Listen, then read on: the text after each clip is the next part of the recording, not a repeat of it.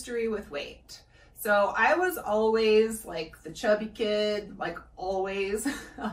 I remember being called bubble butt the first time when I was about 7 years old, and I got bullied a ton.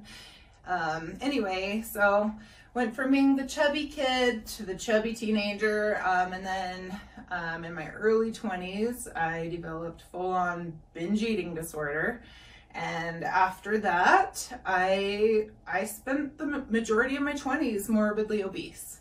So I thought that I would share with you guys today the before and after pictures of my 100-pound weight loss journey. Keep in mind that I'm not done yet. I would like to drop another 18 to 25, 28 pounds to chisel out my abs and my booty a little bit more. So keep that in mind, be kind. What were my body stats before and after? Okay, so I started out at 290 pounds, and like that was my heaviest.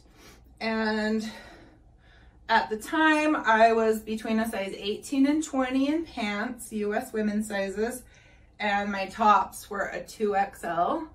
And now my tops are between a small and a medium, depending on how much room they have, because I'm still a D cup.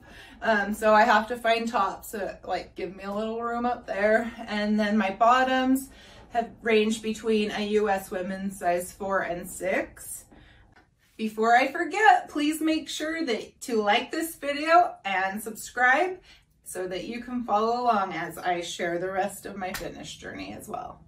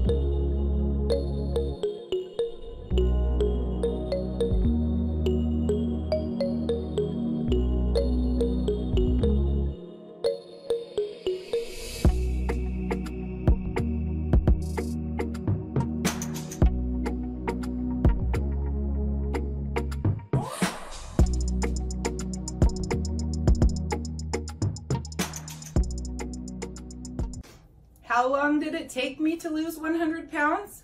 Well, the bulk of it I lost in about 4 months of really buckling down and making my health a priority. But the majority of my issues was figuring out what was causing my binge eating disorder and then getting to the root cause of that. And then I also had to do a year of therapy and heal from a lot of trauma. And then the rest has just been developing healthy habits and not giving up on myself. So like I said, that was a total of about 4 years. What I hope that you all take away from this video is to realize that you just gotta be gentle with yourself. You need to pick yourself back up as many times as you fall, like literally promise yourself that. And I mean, I find it incredibly helpful and motivating to see other people's success. So as you're making success, share your story. You got this. You can do it too.